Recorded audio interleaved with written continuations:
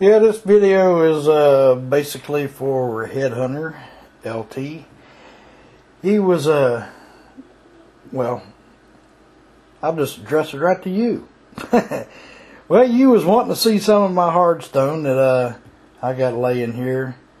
I mean, it's not anything spectacular, but I'd be glad to show it to you because you say that you don't find much of it down your way. But I was going to pick them all out and set them out where I could get a real good shot of them, but just about knocked the doggone pestle off on the floor on my toe. But there's broken pestle. Not a great example of one, but it's not too bad. It's broken a few places. One of the first ones I've ever found. It's not too bad a one. About 5 inches tall. Here's another one, a little bit nicer. I don't know if you can see it or not, but there's a, man, this thing's just as slick as glass. You might be able to pick up some of the shininess off of it, but there's a dimple in the bottom of it right about there.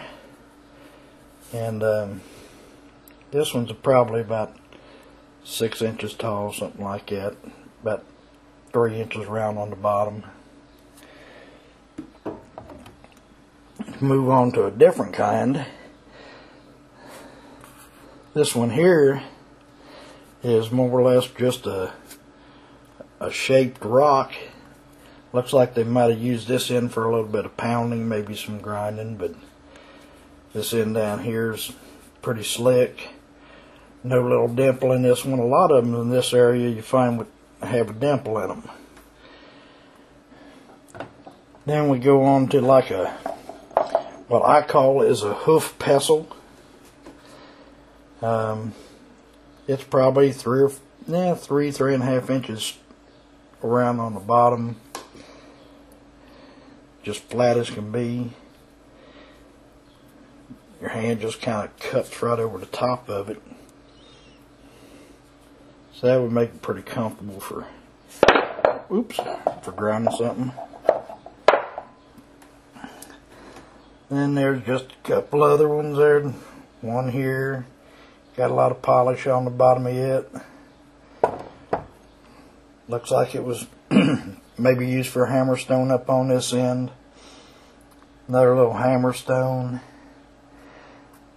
Then a weird rock that nobody seems to know what it is.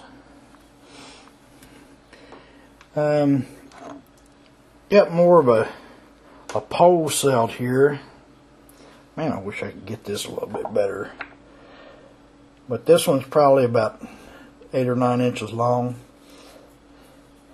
Totally flat on the bottom right here and polished to beat the band. That looks like something more of what Pestle Man's got out there at his way. That one come out of a field where I find a lot of mid-archaic stuff. This one here, this one's right around, I think I measured it once, it was like 13 inches. Got a flat bottom. See if I can run this zoom out some and get a little bit better shot of this.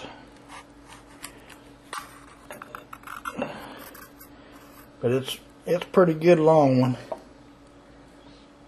I'm sure this video is not coming out real good, but a lot of polish on, basically on the whole thing, but more on each end.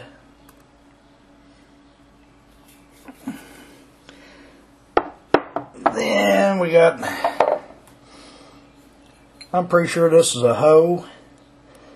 If it's not a hoe, it's one of the biggest daggone slate preforms for a banner stone I've ever seen. This thing's about 8 inches long.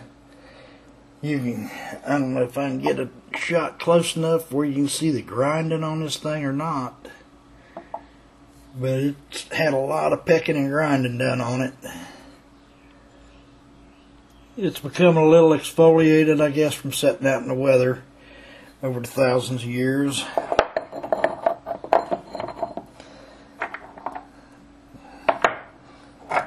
And over on this side, I know you already seen this axe here that I found just a couple weeks ago. Here's one I found a couple years ago up on a creek while I was smallmouth fishing. Climbed up on the rocky part of the bank, and I'll be darned if it wasn't sitting about 4 or 5 foot away. I guess it helps to go fishing once in a while. Here's a few local celts. Got one here just come out of a field up in Lebanon, Ohio. Ain't got a lot of polish on it.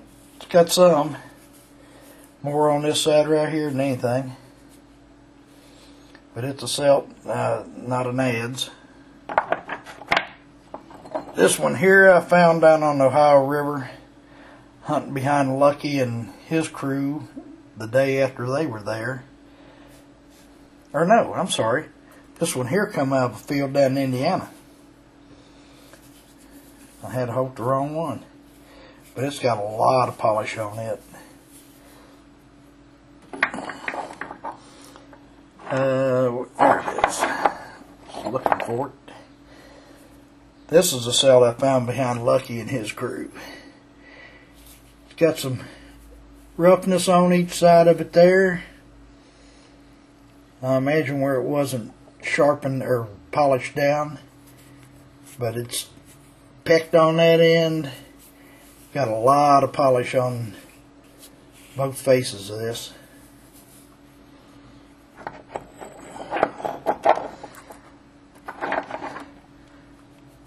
A little broken pick banner stone.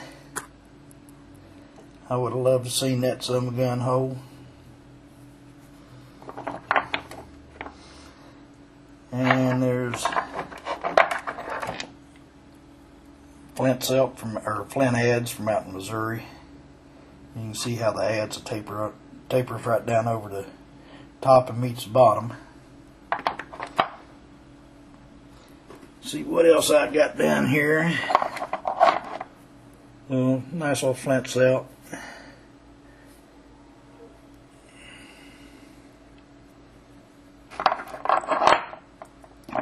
Then we got a little biscuit discoidal. Don't look like it's ever polished any. You can see grind marks on the thing. I'm including a couple of plow marks.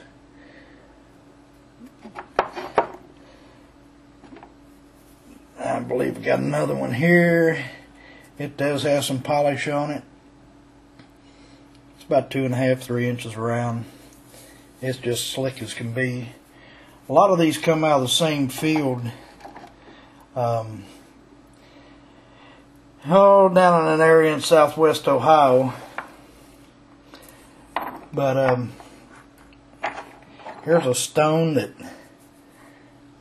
I'm just not sure about this one. I'm thinking it may possibly have going to be a discoidal or is a discoidal.